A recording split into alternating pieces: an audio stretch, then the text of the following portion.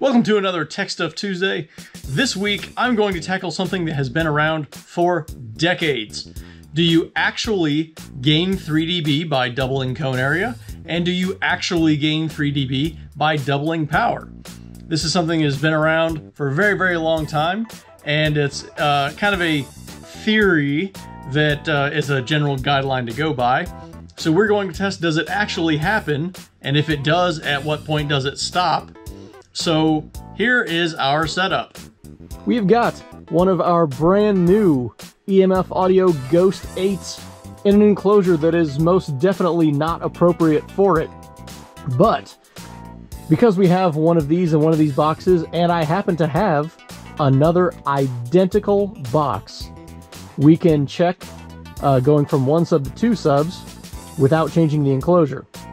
Now, why wouldn't we scale to just do a 2 sub box that's like this? Because then we have other factors on how the box is shaped, how it would load, you know, from doing 2 ports versus 1 port. Even though it's the same volume, there's different box characteristics that could change. So we're going to have 2 identical boxes that I will set another one right here. In doing that, we can keep everything consistent with exactly 1 sub in exactly 1 box and exactly 2 subs in exactly the same 2 boxes. So we're going to do some Spl metering. I've got our America 12K that's going to supply power to these. Now keep in mind, we're not going to need anywhere near this amount of power. These are 150 watt rated 8s, but they are single 4 ohm. So to ensure that I can get every bit of power regardless of the impedance load, whether it be 4 ohms or 12 ohms, we've got plenty of power on deck. And we're going to check first at 100 watts, then 200, then 400. And you'll notice that's doubling it every time. I don't know that we could go over 400, maybe we can. 800, I'm pretty sure is not going to happen in this enclosure, but we'll have some good test points. So we're going to check 100, 200, 400, see what happens. Does it double every time? Then we're going to put a second sub in and do the exact same power levels, because then we're only doubling cone area, and that should theoretically gain 3 dB at the same power. And then from there, we will double those power numbers. So we're getting the same amount of power to each sub. So we'll do 200, 400, 800, and see what happens there. We've got another camera set up here so you can see what's going on. And let's get to some testing.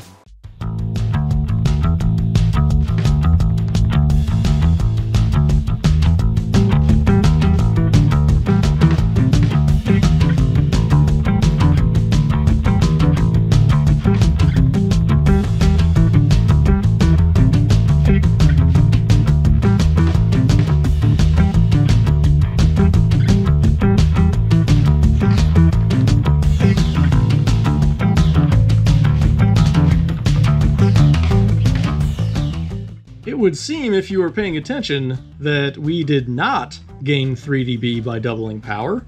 We in fact gained 2.2 between 100 and 200, 1.7 between 200 and 400, and 1.0 between 400 and 600, which theoretically should be 1.5 because we're only going up in 50% power. So we didn't get theoretical on that either. I don't want to go above 600. I'm pretty sure we'll be at mechanical limits. So now we can try 2 subs and see what happens. For that, this is what we've got. 2 identical boxes. Yes, we have different speaker wire. No, it will not matter. Yes, this is smaller than this, but we're talking about very low power. It's not going to matter at all. So before you throw that excuse out there for whatever result ends up happening here, no, that doesn't matter. We are running the amp down to 2 ohms, which is fine because we're not making a ton of power anyway. So here you go. 2 brand new subs. Well, this one's been played now, but 2 brand new subs, so we don't have to worry about anything weird about one being damaged or anything like that. This one obviously has 0 playtime, but as you saw in the video that I put up a couple weeks ago, there was a matter of 0.2 over quite a bit of playtime. So worst case, there might be a few tenths in this one being new versus the other one being played as little as it has been, which you've seen on video. So let's get to testing 2 subs and see what happens.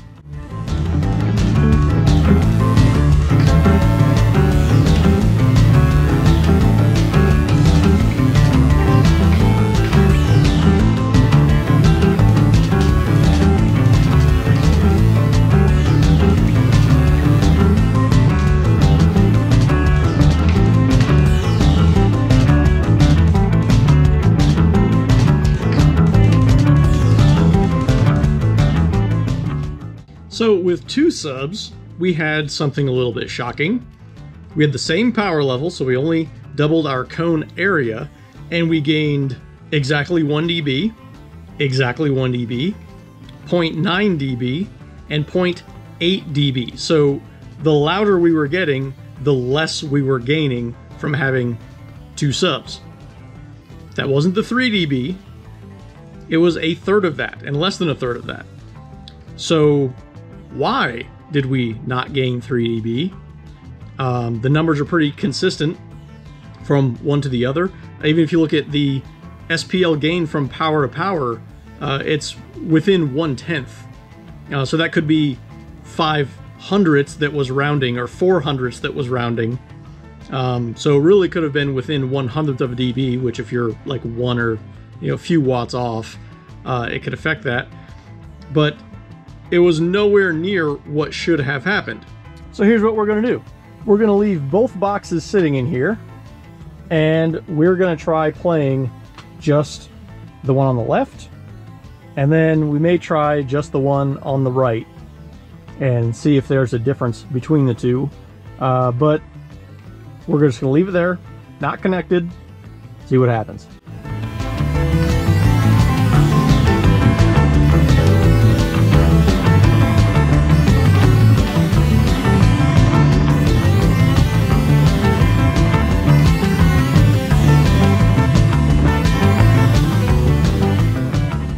Well, that was unexpected. The box simply being in place at the 100-watt level lost 1.3 dB.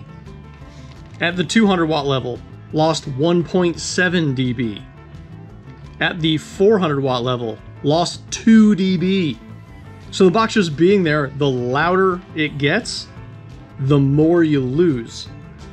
That makes absolutely no sense at all, but that's what happened. Kind of proving that you don't necessarily gain 3 dB. So now I'm going to swap it over to the other sub, so the ones in the middle instead of towards the outside of the car, and we'll do the same exact test and see if we get the same result.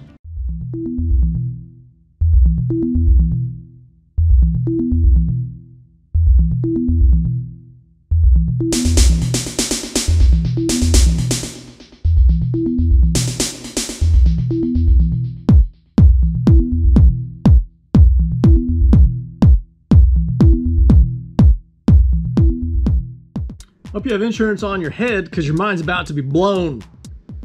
This one's nuts. So with the other sub, it's the only one playing, the other box is just sitting there. At 100 watts, we lost 3.6 dB. At 200 watts, we lost 3.8 dB. And at 400 watts, 4.6 lost. Follows the, as it gets louder, it loses more.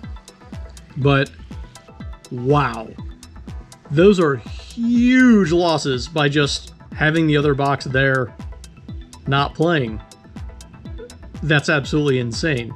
So why is this happening? I don't know. That's something I'm going to work and figure out, because that's a huge loss for just having a box sitting there. So I think what I'm going to try now is either spinning one or both of the boxes around the other direction and try one sub playing and try both subs playing and see what happens there. There's obviously some kind of phasing cancellation, something that's occurring as a result of just simply being there. So we're gonna dig into that some. And here's the setup. This one is not connected at all. For me to connect these wires and try it, which I may do, I will have to move it forward a little bit, but I want to have it in the exact same dimensional space for this test with only that sub playing, and we'll see what we get.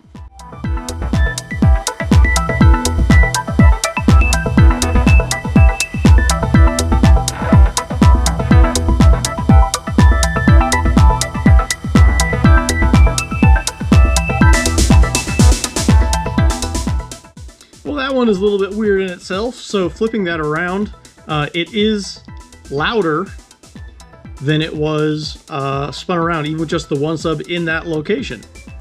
1.2 louder, 1.3 louder across the board there.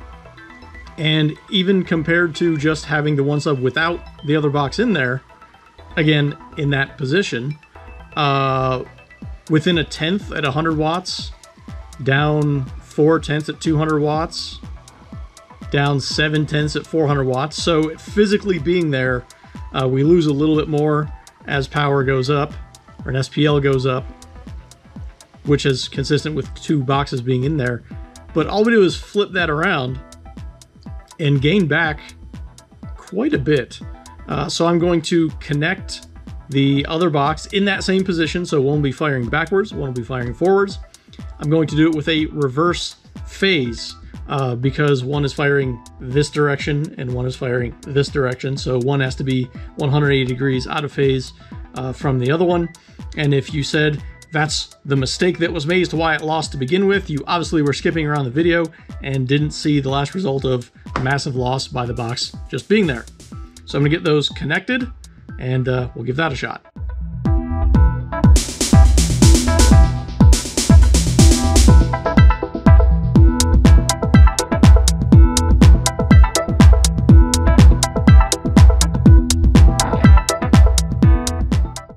Okay, so this gave a very, even more weird result.